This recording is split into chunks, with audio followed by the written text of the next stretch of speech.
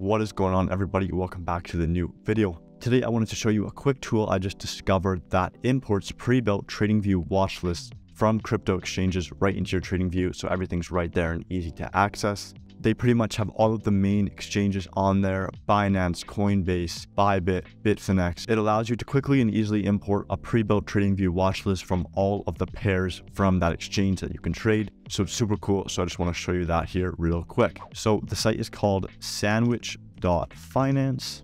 Here we go, TradingView watch lists all in one place. Now, this is updated bi-daily, so every second day they're going in and updating it. Sometimes exchanges will remove or add pairs, so that's great to know. And as you can see here are all the exchanges: Binance, ByBit, OKX. You got all the main ones, Kucoin, everything in here. For today's example, I will be importing the ByBit USDT perpetual market list.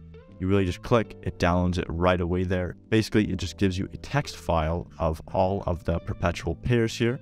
So you've got that, very easy, super simple, just download it there. Over in TradingView here, we're gonna go top right, over there to your watch list, we're gonna go import list right there. So now you go into your downloads or wherever your file is saved, you select your file and you go open. And there you go, right away. It has given you every perpetual pair on ByBit all in one list right away.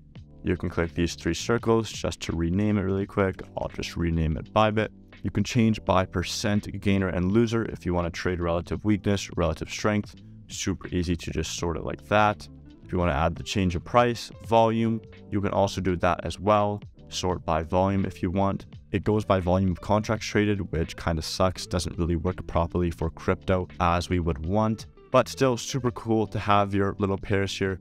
And then obviously you can just organize them how you want, add your little sections in there as well to trade all of your pairs. If you did find this helpful, please subscribe and leave a like down below. I really do appreciate it. I'll see you guys all in the next video. Thank you for watching.